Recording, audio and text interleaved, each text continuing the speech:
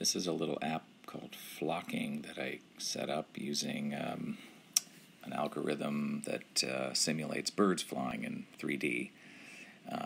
You can change the variables here, the number of birds that are flying, whether they align with each other or not.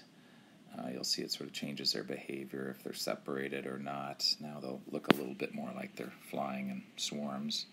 I tip the screen, it'll relay it out automatically, and the birds kind of react. And you'll see there's a little red bird there that's kind of lets you track a single one of them if you want to. And I'll make them go crazy and separate them.